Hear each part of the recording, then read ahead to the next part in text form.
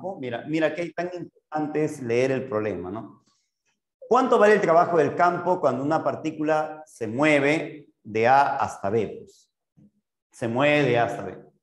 ¿Qué tengo que hacer yo primero? Calcular el potencial en el punto A. Esto vale 5. Esta carga es dato. Dice que vale 5 microcoulomb.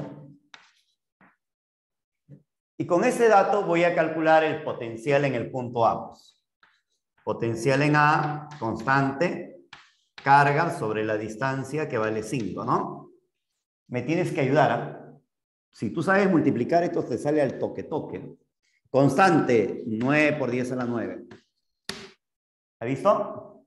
La carga. ¿Cuánto vale la carga? Ahí está la carga de ella. 5 microcoulomb, ¿no? Le voy a poner 5 por 10 a la menos 6. La distancia 5. China se va. 9 por 10 al cubo. Ya tengo el potencial en el punto A.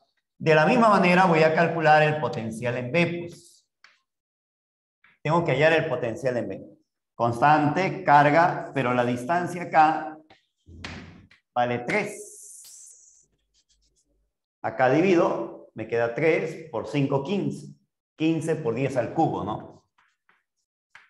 Muy bien. A ver, todos comenten. Comenten. Ahora sí, vamos a trasladar una carga. ¿Logran leer el texto? ¿Leemos el texto ahí? Sí, ¿verdad? Entonces la carga va a ser movido de A hacia B. Pero ¿quién es la carga que es movido de A hacia B? Una carga Q sub 0 que vale menos 4 microcoulomb, ¿no? ¿Cómo se calculaba el trabajo del campo? Teoría. Trabajo del campo de A hacia B. Pues. Simplemente es potencial de A menos potencial de B por la carga. Pregunto, ¿cuánto vale el potencial de A? ¿Y cuánto vale el potencial de B? ¿Cuánto es la resta? 9 menos 15. Tú sabes restar. 9 menos 15 menos 6 por 10 al cubo, ¿verdad? 9 menos 15 menos 6. Y la carga, menos 4 micro. Muy bien. A ver, ¿quién me dice cuánto sale el trabajo del campo? Menos con menos, más. 6 por 4, 24. 3 menos 6, menos 3. Oye, pero esto de acá es milia.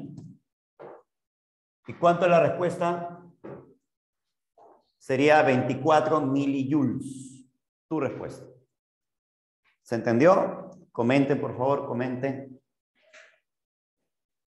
Digan. Problema siguiente. Problema número 49. Al toque, la 49. 49. ¿Qué hay en la 49? Dicen, calcule el trabajo necesario para transportar lentamente la carga de A hasta B. Pues. Entonces, nuevamente acá estamos en una situación en el cual yo tengo los puntos A y B, ¿no es cierto? Acá está la carga 1. Acá está la carga 2. Acá está el punto A. 0,3. 0,4. Oye, este 90. Y acá está el punto medio. Todo vale 0,5, 0,25 y 0,25. Comenten. Comenten, por favor. A ver, problema número 49. ¿Sí? 49. Chévere.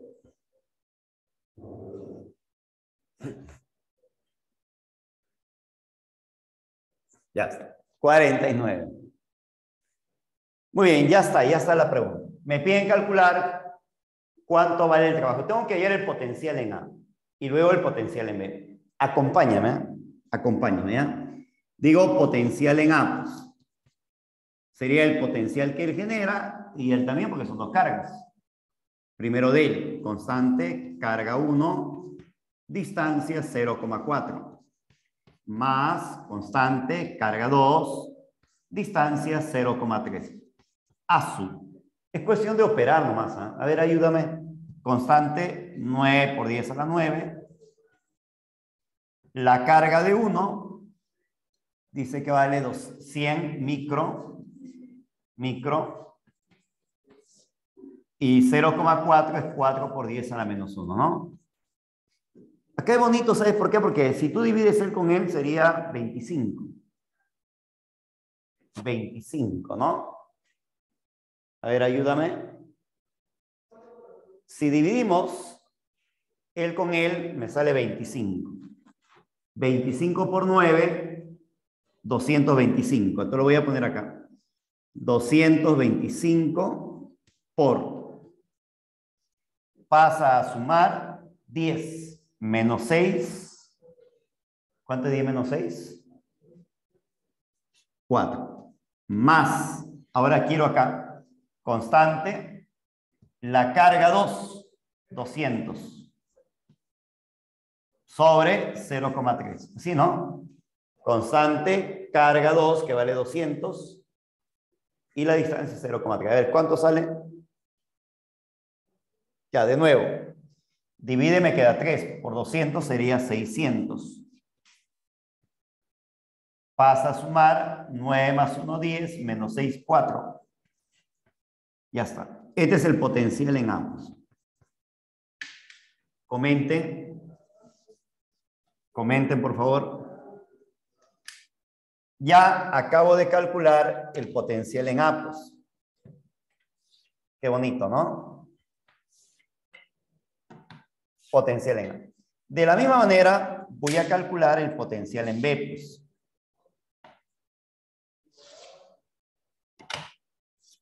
¿Cuánto vale el potencial en B? Procedamos a calcular el potencial en B. Potencial en B, empiezo con él, constante, carga 1, y la distancia 0,25. Más, ahora el otro, constante, carga 2, 0,25. Pero tú sabías que 0,25 es un cuarto, pues. Pasa arriba, un cuarto pasa arriba. ¿Qué me queda? Mira, K sobre, así lo voy a poner, ¿ya? Adentro. 1 más Q2. Comenta, por favor, porque esto se repite, ¿ve? Pero ¿cuánto es la suma de las dos cargas? Ahí te dan de dato. Q1 vale 100, Q2 vale 200. 100 más 200, 300 micro. Oye, pero 0,25 es un cuarto. Pasa arriba el 4, ¿no? Y K vale 9 por 10 a la 9. A ver, ¿cómo sería? 4 por 9. Acá le puedo poner, ¿ves? 9 más 1. Mira lo que voy a quitar. 9 más 1, 10. Menos 6, 4. Es que me conviene con 10 a la cuarta que quede. ¿Qué queda? 4 por 3, 12. 12 por 9, 108. 1080 por 10. Ya tengo el potencial en B, que me ha salido 1080 por 10 a la cuarta, ¿no? Comenten. Pero me piden el trabajo externo. El trabajo externo. Eso es lo que dice, ¿no? Calcule el trabajo necesario. No me dicen trabajo del campo, ¿eh? Léelo, por favor. Ahí dice trabajo necesario. Te están pidiendo calcular el trabajo externo. Y si me piden trabajo externo, ese trabajo externo es igual a menos trabajo del campo. ¿Te acuerdas o no? Recuérdate. Pero el trabajo del campo, oye, es potencial de A menos potencial de B. Pero con este negativo, entonces el trabajo externo se va a calcular como potencial de B menos potencial de A por la carga. ¿Cuánto es la resta del potencial de B menos potencial de A? Acá sale 825. Acá sale 1080. ¿Cuánto es 1080 menos 825? A ver, ayuda. Réstalo, por favor. A ver, Hans, ¿cuánto sale la resta? 5, 7, 5, 255. Muy bien. La resta me sale 255 por 10 a la 4. ¿Y cuánto vale la carga que se va a trasladar? Te dan de dato. Dice una partícula cargada con 3 por 10 a la menos 9. ¿Cuánto sale, por favor? Y me piden en micro, ¿no? Entonces, para que sea en micro, sería 10 a la menos 6. Pues. Él con él multiplico por 10, ¿no? ¿Cuánto sale?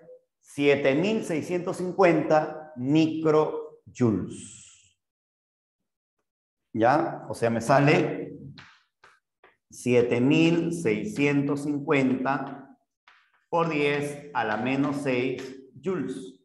Pero este es micro, pues. Muy bien, tu respuesta. Muy bien, George. Muy bien, George. Sigamos. ¿Qué tal les pareció? Un poquito operativo, ¿no? ¿Por qué? Porque hay que calcular el potencial en A, luego el potencial en B, luego restar. Claro, ahí está la formulita, ¿no? Muy bien, sigamos acá. ¿Qué dice el problema 50? ¿Qué hay en el problema número 50? En la 50 me piden calcular, determina el potencial en el punto C. Pues. Aquí hablamos de diferencia de potencial, ¿eh? No te olvides. Miren el de acá, por favor. Hablamos de una diferencia de potencial. Acá está el campo. Voy a ver si tú recuerdas, ¿no? Porque esto hemos hecho en clase teoría, ¿no? Aquí hay un voltaje de 200 volts. Un voltaje de 160 volts y acá me piden el voltaje en cepos. Esta distancia 0,2 y esta distancia 0,3. Muy bien. Entonces, con esos datos voy a calcular, pues, ¿qué digo? Diferencia de potencial sería 200 menos 160. Distancia, 0, proporciones, tales. Diferencia acá. Ahí está. Lo vamos a colocar igual, diferencia acá, 160 menos voltaje de C, la diferencia, ahí está. Esta diferencia es a él, esta diferencia es a él, tales. Por lo pronto, el 0, se va, ¿no? Acá sale 40, 20 por 3, 60. Pasa a restar, pasa para el 160 menos 60. El potencial en C me sale 100 volt. Tu respuesta. Problema número 51. ¿Qué dice la 51? Me piden calcular la diferencia de potencial entre A y B. Pues. Diferencia de potencial a B. Diferencia de potencial A y B. ¿Cómo lo hacemos? ¿Sí? ¿Qué hay con este problema? Pregunto. Todo esto de acá, fíjate. Acá está el punto A, ¿no es cierto? Y acá está el punto B. Me piden la diferencia de potencial. Te pregunto, ¿cuál es la distancia entre los dos puntos?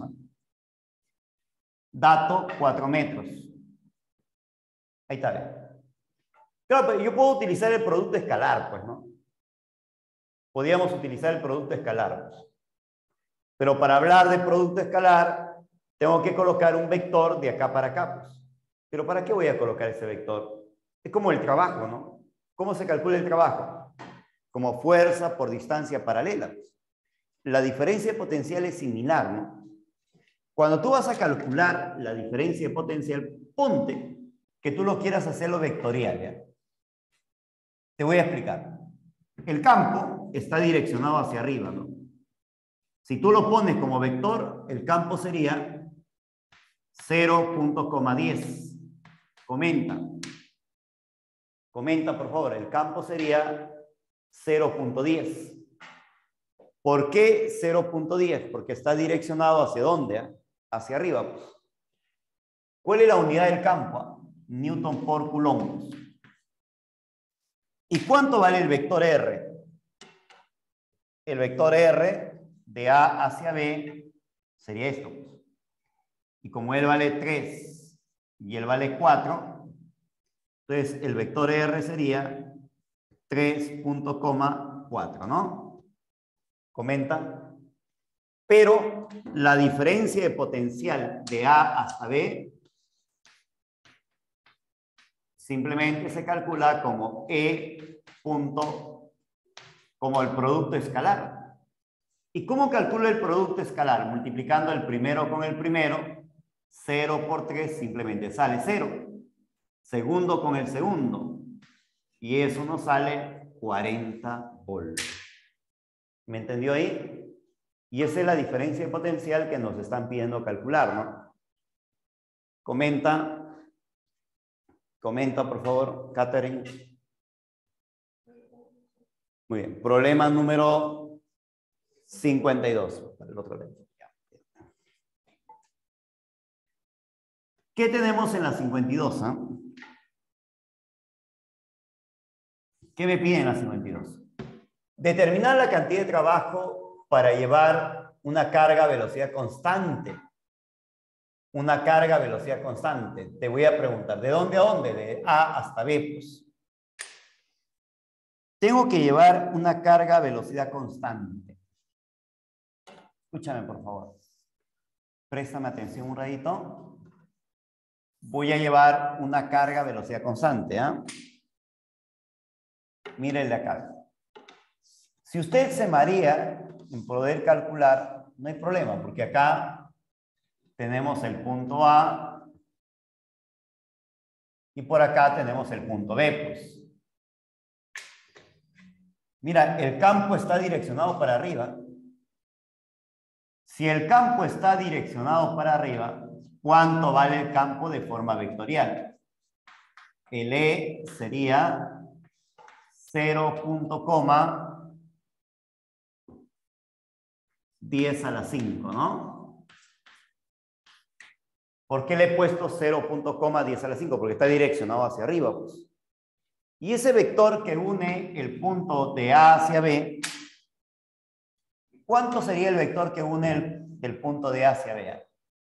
Le voy a poner R, pues. Al toque toque, ¿eh? De acá hasta acá vale 0,06 y de acá hasta acá 0,05. ¿Cuánto sería ese vector?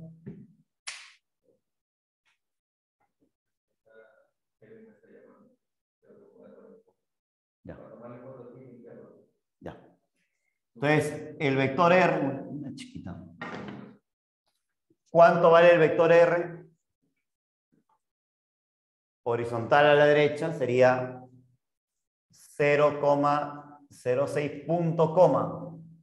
Y luego para abajo, ¿no? Menos 0,05 metros. Ahora sí. ¿Cómo se calcula la diferencia de potencial de A menos B? Coméntelo. Dilo. Se calcula como E.R. A ver, 0 con él simplemente sale 0. 10 a la quinta por él me sale ¿cuánto? Menos 10 a la quinta por 0,05, ¿no? Ya está, ya tengo la diferencia de potencia. Pero lo que me piden calcular es el trabajo externo para llevar la carga de A hasta B. Pues. ¿Cómo calculo el trabajo del campo de A hasta B? Pues? Simplemente como potencial de A menos potencial de B por la carga, ¿no? Te voy a preguntar acá. ¿Cuánto vale el potencial de A menos B? Si tú multiplicas, acá me sale menos, ¿no? 5 por 10 a la menos 2, por él sería 5 por 10 al cubo. ¿Y cuánto vale esa carga? Menos 2 por 10 a la menos 9. A ver, Hans, ¿cuánto sale? Menos con menos más. Me sale 10 por 10 a la menos 6. Pero 10 por 10 a la menos 6 es lo mismo decir que el trabajo del campo me sale, oye, 10 a la quinta. Pero no te piden el trabajo del campo, Hans. Te piden el trabajo necesario. O sea, te piden el trabajo externo. Pero como te piden trabajo necesario, entonces el trabajo externo va a ser igual a menos trabajo del campo. Y como el trabajo del campo me ha salido 10 a la quinta, con este signo menos, ahí está. Y esto sería la respuesta, ¿no es cierto? Comenta, por favor. Dilo, Hans. Dilo, menciónalo. Comenten, comenten. 53. ¿Qué tenemos en la 53? Profesor, está feo la 53. No, ¿por qué? ¿Por qué estaría feo la 53? Dice que hay el trabajo necesario de un agente externo para mover la carga de A hasta B. Te voy a preguntar acá, Hans. Primero quiero que me ayudes y me digas cuánto vale el potencial en el punto A, ¿ya? Acá está el punto A. Acá tengo la carga, que es la carga 1.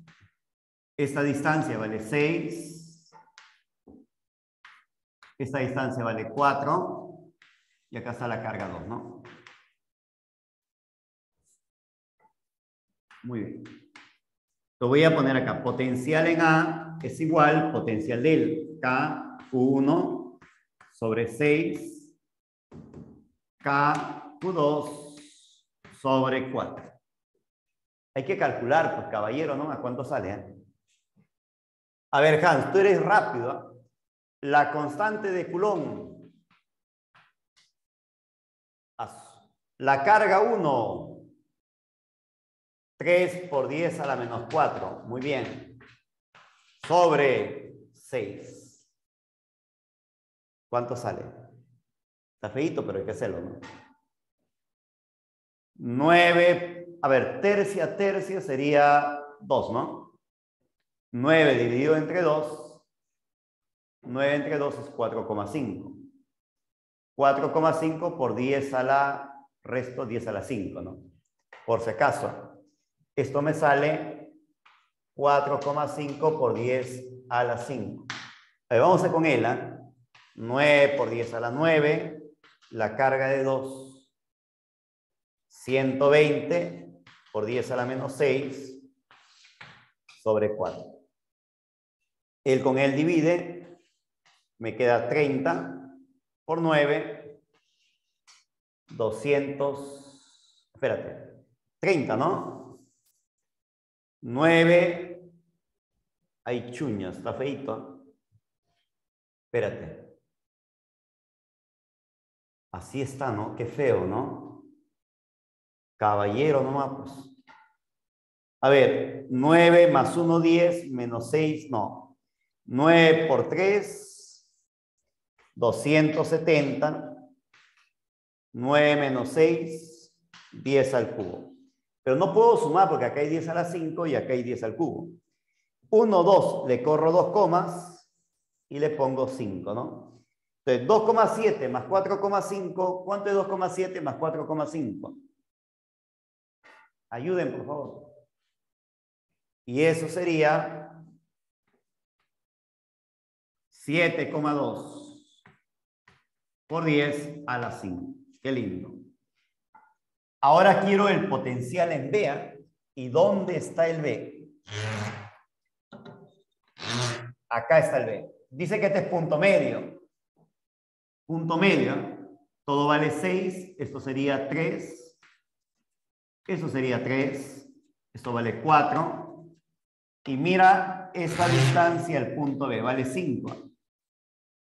¿Se ve? La distancia al punto B es 5. Entonces, nuevamente, potencial en B. Potencial en B. Constante, carga 1 sobre 5, más constante, carga 2 sobre 3. Entonces, de nuevo la operación. De nuevo la operación, ¿no? Vamos a ver cuánto sale. ¿Eh? Constante.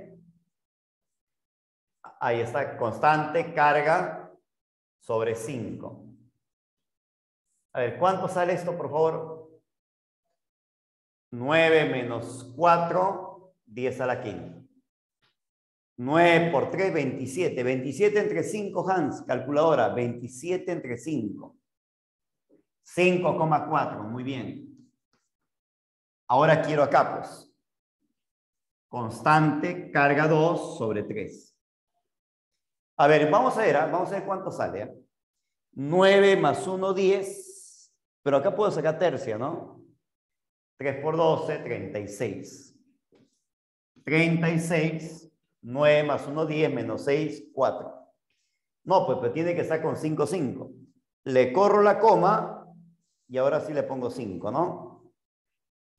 5,4 más 3,6. ¿Cuánto es? 5,4 más 3,6 y me sale 9 por 10 a la 5. Muy bien. Volts, volts. Ya está. Ahora sí que vengan las preguntas que quieran. Pues ya calculé el potencial en A y ya calculé el potencial en B, ¿no? Comenten.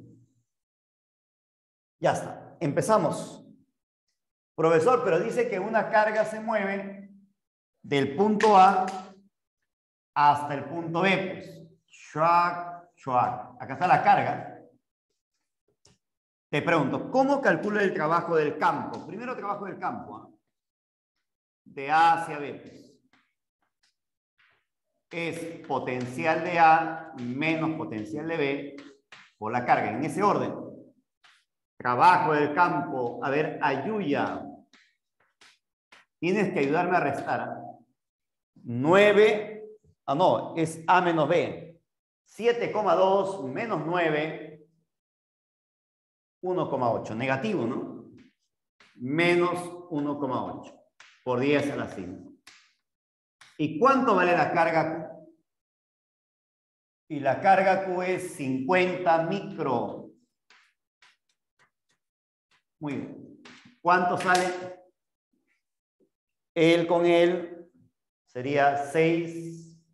Menos 6 se va, me queda 5 por 1,8, menos 9. Menos 9, porque aquí hay un signo negativo, ¿no? Entonces me sale menos 9 joules, pero no me piden el trabajo del campo. Pues, ¿qué te piden? Trabajo externo. Trabajo externo para trasladar lentamente. Trabajo externo menos trabajo del campo. Y como el trabajo del campo me ha salido menos 9, por este signo menos, me sale más 9 joules. Le cambio el signo nada más, ¿no? Más 9 joules. Tu respuesta. Fiorella, ¿está bien ahí? Fiorella. ¿Se entendió? Muy bien. Sigamos. Problema 54. ¿Qué tenemos en la 54? ¿Qué hay en la 54? ¿Qué dice la 54? En la 54 dice, la figura representa las superficies equipotenciales. Oye, por acá están las superficies equipotenciales, ¿no? Pero no nos interesa todas, solamente nos interesa el comienzo donde empieza, que es en A, que te dan de dato el potencial en A, que vale 20 volt. ¿Y dónde termina? Termina en B, pues, porque por acá todavía hay más, ¿no? Y el potencial en B, que dice que vale menos 10 volt. Y por acá una carga que es llevado de A hacia B, ¿no? Ahí está la carga. Te voy a preguntar acá, primero, el trabajo del campo. De A hacia B. Potencial de A menos potencial de B por la carga. Potencial de A menos menos. El menos menos. Menos con menos se vuelve más. O sea, acá sería 30, ¿no? Comenta.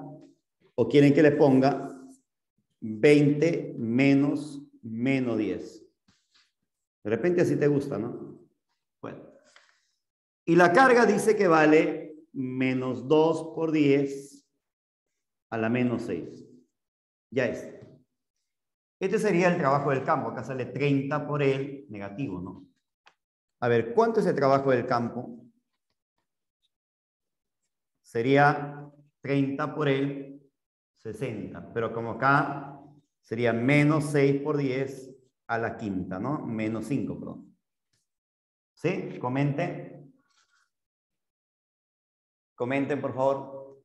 Acá sale 30, que es lo mismo decir 3 por 10 a la 1. Con 10 a la menos 6, 10 a la menos 5. 3 por 2, menos 6, ¿no? Pero te piden trabajo externo. Y el trabajo externo es igual a menos trabajo del campo. O sea, esto me sale menos con menos.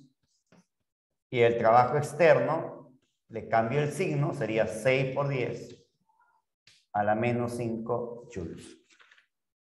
Tu respuesta. Y la 55 queda para ustedes, pues como tarea, ¿no? Ya que es similar, pues más directo, ¿no? Bueno, jóvenes, espero que les haya gustado. Ahí nos quedamos. No se olviden que tienen que mandar de la 1 a la 10. Mandan, les estoy mandando un libro, ¿ya? Como premio. Nos vemos, cuídense. Sí, la bola de cristal.